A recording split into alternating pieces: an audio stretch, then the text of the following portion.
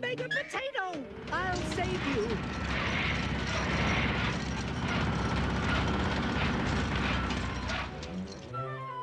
By dingy, it's done!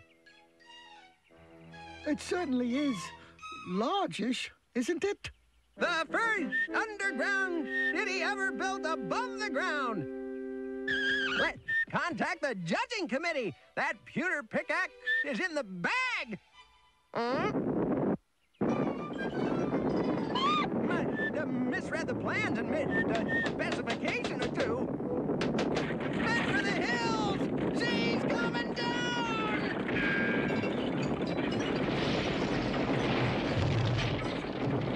I'm sorry, Grandpappy. I don't think you're gonna win the pewter pickaxe now. Nope. Guess you're pretty disappointed in your grandsonny. Nope. You're not? Nope. I don't understand. I knew it'd never work. Fun part was dreaming it up. If I'd have built it, I wouldn't have anything left to dream about. You mean to say my own dear Grandpappy is nothing but a dreamer? Yep. Well, I guess some of us are doers and some are just dreamers. Yep.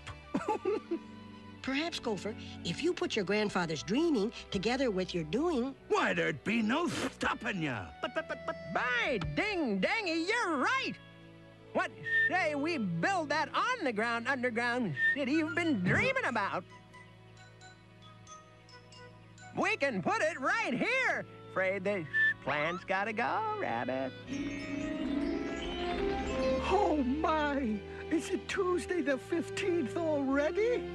How time flies. 5.5 years went by just like that. Yeah, seems to me every city needs some flowers in it. We'll leave it be. Oh, my. But the rest still have to go.